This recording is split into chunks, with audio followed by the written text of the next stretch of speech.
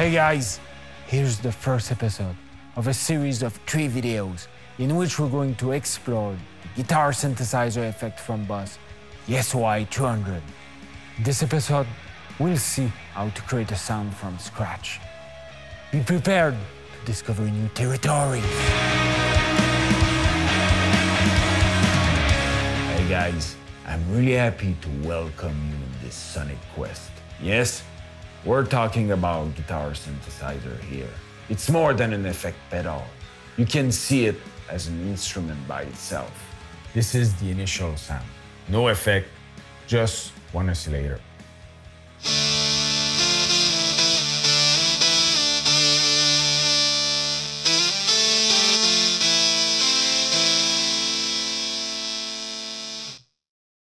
And this is a sound that I created.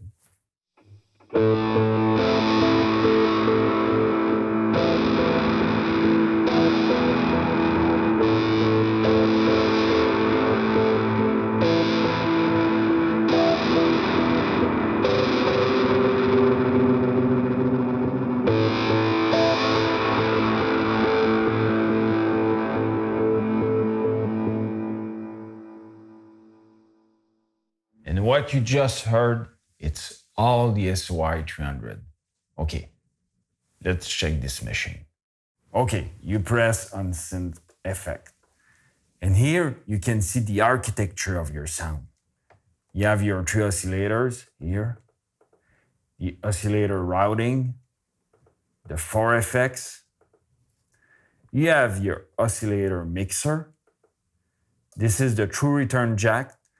It lets you connect an external effect there and add the direct sound of your guitar. This is a sub-out. You can connect it to an external, like monitor speakers, or to another amp, and you can place it everywhere you want, like this. It's really cool. And you have your main, the patch level, and the tempo. This tempo can be as well synced via MIDI to an external device. And here, you have the channel A and channel B. And you can decide which channel your oscillators are going. I decided that oscillator number 1 goes on channel A, and oscillator 2 and 3 go on channel B. At the beginning, the 3 oscillators were going on channel A, like this. So you can see that the 3 oscillators are going to channel A, and I change it like that. I can decide as well how to pan those 2 channels. I'm playing in stereo with 2 amps, so I will send channel A in my amp number 1 and channel B to my amp number 2. You go on oscillator mixer, and here you have the level of your 2 channels, the balance, and here you can see channel A is pan hard left and channel B pan hard right. You can place your effects everywhere you want, like this. It's really cool. I want 2 effects per channel and set it up before the oscillator mixer. Why? Because if I want to play only with my oscillator number 2 and 3 that are going on my amp number 2, if my reverb is after the oscillator mixer, like this,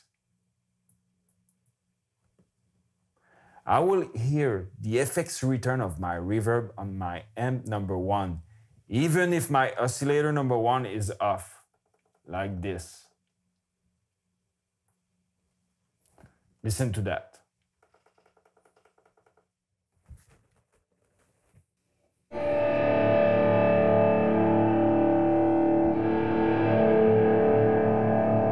You're just hearing my amp number 1. And if I put back the reverb before the oscillator mixer, like this,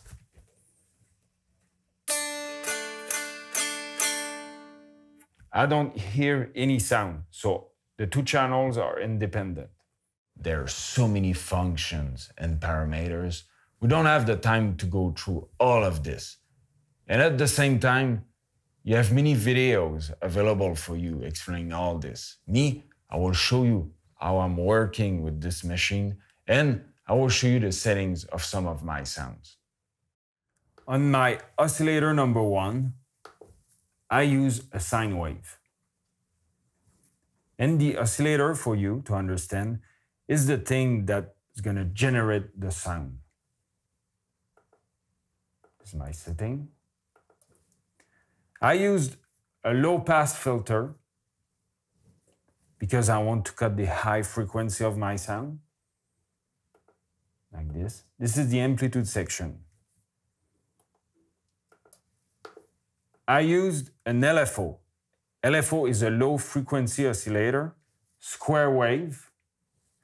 The speed of the LFO is locked to the tempo of the SY-300, a quarter note.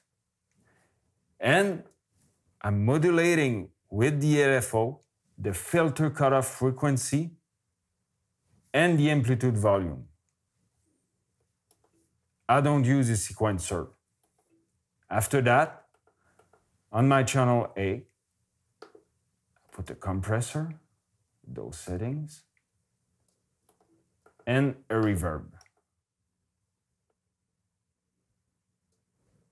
Listen to this sound, and the movement you're gonna hear comes from the LFO.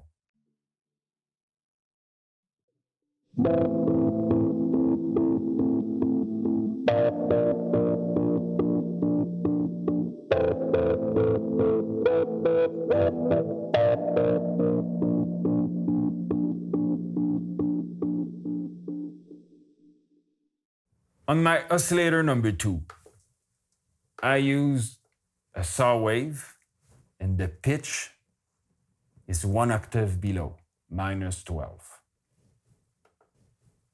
In this page, you can sync the oscillator number 2 with the oscillator number 1. This is the ring modulator.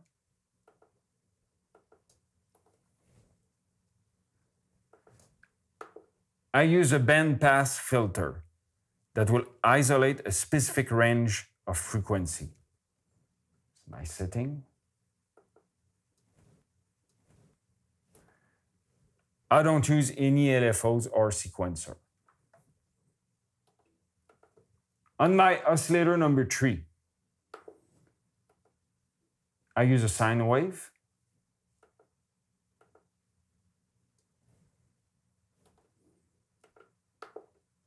I use a low-pass filter.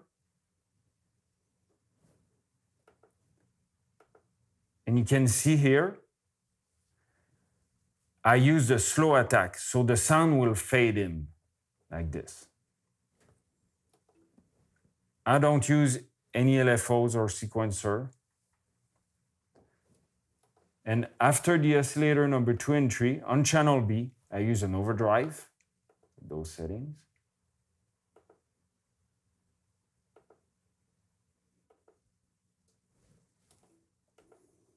A delay reverb.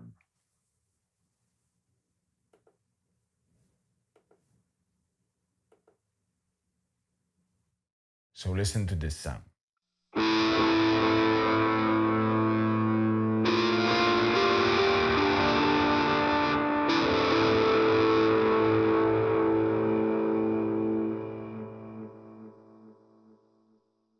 Okay, now we're gonna listen to both amps.